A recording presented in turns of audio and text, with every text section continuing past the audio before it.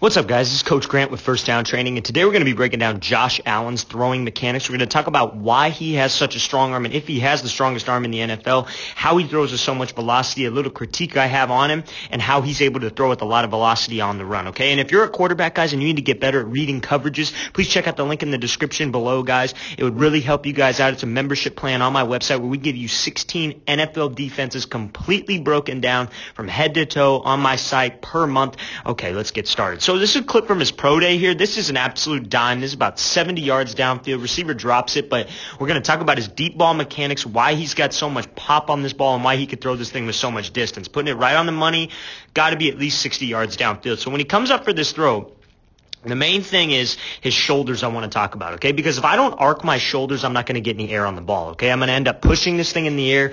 My wrist's going to break, and I'm not going to have any pop, or I'm not going to have any finish on this thing. The ball won't turn over. So you want your shoulders to start out on this 45-degree angle, right? Now, he's going to be driving off this back leg. Now, the critique on him, and you're going to see in the next clip, is that he's always had a little bit of an overstride because his base gets close together, and maybe it's because of a little bit of baseball background. I don't know if he's played baseball before, but that was always my issue, was an overstride, and I know it was because I had a baseball background and I used to pitch, so it's a very different motion, right? But see, when he drives off this back leg, his shoulders are going back, right? And he's getting to this almost L angle, a little bit low, but he's got these shoulders arced and he's getting to this L angle or somewhere in that range, okay? I'm not too particular about it being exactly on that L. I know a lot of people are, and there are benefits to it, but I think it's just somewhere in that range, just not lifting straight to 90, right? So when he gets that front foot in the ground, you can see he's got a slight bend in this leg, okay? Now, when that front foot gets in the ground and we're in this position with my arm, all I have to do is shoot this back hip through, and it's going to come up and over the motion because my shoulders are arced, okay? That's how we're going to get distance, and we're going to rotate up and over this throw, okay? So that's exactly what he does. Now, when we play this thing in slow motion, you can see how much that back hip is coming through and how much it's opening up. You can see the ball is trailing his hip. His hip is coming through, the ball is trailing his hip. That's the position that we want to be in on every single throw. We want my back hip to drive through this throw. We want my back hip to carry me through this throw so I could rotate and get this thing up and over. And that's exactly what Allen does here. And you can see he leans out of this thing just a little bit with his head. The thing I teach my quarterbacks is we want to try to keep our eyes level so our head stays straight forward. And you can see what that does. His arm kind of comes outside of his frame here a little bit, but I'm not too worried about it because he was rolling out and because he kind of came off platform. That's going to happen, okay? Not every single throw is going to be completely mechanically sound. You're going to have to make off-platform throws and difficult throws. So, again, ball is chasing the hip. He flicks his wrist like he's shooting free throws, okay? That's one thing that I can't get a lot of people to do. They still want to bring their release down nice and normal level to their body, and that makes them come across their body. Their wrist breaks, so their wrist comes underneath this ball, and that's why the ball's a dud and we don't get enough arc on it, okay? So it's two parts. You got to have your shoulders arced, and you got to flick your wrist almost like you're shooting free throws at the top of a basketball shot, okay? And now, to make sure we continue this rotational force, what if he just stopped right now and he just dropped this arm and he finished square? He wouldn't get this ball to turn over as much on him because he'd be stopping his rotational force. We want to let our body and our arm just swing through, and that's exactly what he does. You can see how much he finishes with this back shoulder on the target. Lead leg is cutting this target off. He's throwing this thing super early. That's the importance of air. If he tried to throw this thing on a line right now, it wouldn't get there. He wouldn't throw it at this spot on a line. That receiver wouldn't get there. That's the importance of air. Too many quarterbacks like to sit back there because it's the age of 7-on-7 and they don't throw this thing with air. You got to throw it early. You got to anticipate, and you got to throw it there. There's a great job by Josh Allen demonstrating that. Let's watch it full speed one more time. Drive off the back leg, shoulders arced, hips going up and over the throw. Flick that wrist, rotate all the way through this throw. That's a really great throw. Tough ball for the receiver to catch when it's that far downfield, but not bad. Okay, so now this is going to be a little bit of a critique on him, but also it's going to be a positive as to why he's got a lot of velocity on his throw. Let's watch this thing full speed.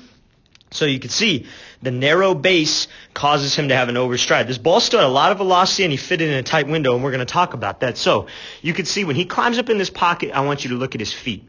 His feet are underneath his shoulders, okay? I would like my feet to be just outside of my shoulders, and this has always been the critique on Allen, even when he was at Wyoming, but I know he's fixing it, and I know that this year he's a lot better of a passer than he was last year, which is a testament to how much he's worked and how much he's actually improved this. But we want our feet to be just outside of our frame. We want it to be just outside of our frame, and I'll tell you why. Because when we decide to push off of this back leg, you're going to see He's got a little bit of an overstride. It takes a while for this front leg to get in the ground. I would like to already be in this position with my base. I drive off this back leg. That front foot gets in the ground quicker. My back hip comes through, and then I'm able to fire my hip through and have a quicker release on this ball, right? Because he does tend to have maybe a little bit longer of a release than a guy like maybe Drew Brees would have, or a guy maybe like Aaron Rodgers would have, and those guys have the two quickest releases in the game, in my opinion. But see how his narrow base, when you drive, you have a little bit of an overstride. Now, still good mechanics when he strikes the ground. He's got a slight bend in this front leg, okay? When we drive off that back leg, keep a slight bend, we're going to have ground force, okay? It's all about being able to produce ground force and then rotational force. As you can see, back hips coming through before the ball. That's a lot of torque. He's keeping this left arm tight to his body. That's how we produce torque, and then he rotates all the way through this throw. Now, just the main thing I want to talk about is just this overstride. Just got to try to get this front leg in the ground faster, quarterbacks. We can't have a long stride on this thing. He does a good job keeping a slight bend, but let's try to get this in the ground. Let's try to be in this position, feet just outside my shoulders. Then I can just drive, get it in the ground fast, back hip comes through a little bit quicker, okay? That's the only critique I have. Let's watch this thing full speed one more time. So again, just a little bit longer of a stride, okay? And it's tough when you got to throw it into a tight window because you don't want to rip this thing and be too not accurate with it. You really almost want to put this in this really tight window. I don't want to say place it, but you don't want to aim it. You want to just still throw this thing right on the money and hit him right in stride. And that's when the long stride can kind of come involved. You know what I mean? That's when the long stride can kind of happen, okay? Just an easy fix. Needs to widen out his base a little bit. Okay, so as we all know, he's a pretty mobile quarterback, right? He can extend plays. He's got the ability to extend plays, make throws on the run. So that's what we're going to be breaking down today. So let's watch this thing full speed. So again, climbs up in his pocket, protects the ball. We're going to talk about that. And now we're going to talk about some mechanics on the run, okay? Because that is a dot to the back of the end zone. Now, when you're dropping back here and you're getting some pressure at this top shoulder, right? We got to protect the ball. That's number one. Now, everybody loves to see the quarterbacks who slide and they bring that ball up in their chest.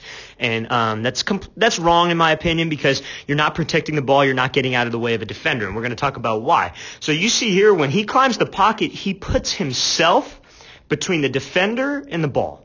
That's how we protect the ball. It's called a conflict climb, okay? We don't want to slide. Imagine if he was here and he did that thing that everybody loves to do where he slides the ball and his shoulders stay square and it's just the ball and then there's the defender right here. He's either going to get strip sacked or he's going to get a hold of him and he's not going to be able to keep his eyes downfield and extend the play, right? He does a good job of protecting the ball, putting himself between the defender and the ball. That's where we got to be on a conflict climb. Now, when he climbs up in this pocket, we're going to talk about mechanics throwing on the run. You want to step, if you're a right-handed quarterback, you want to step with your throwing arm, so your right foot. You want to step with your throwing side foot at the target. If you were a lefty, it'd be your left foot. So when he makes this throw, you could see his right leg steps in the ground, and what's that right leg doing? It's cutting off the target that's coming across the back of the end zone here. What that does is that gets your hips to the target, right? So the second you step with that right leg, your shoulders come back, and then you're going to be able to generate torque, and you see how he's able to rotate through again. His hip chasing the hip, right? His hip's coming through before the ball. He's got a lot of torque on this throw. I think he could keep this left arm tight, but like I said, not every throw is going to be a situation where we could be completely mechanically sound, but I know he will work on that, and I know he has been working on his passing skills. Just keep that arm a little bit tighter to your frame. That's the only thing I could say here.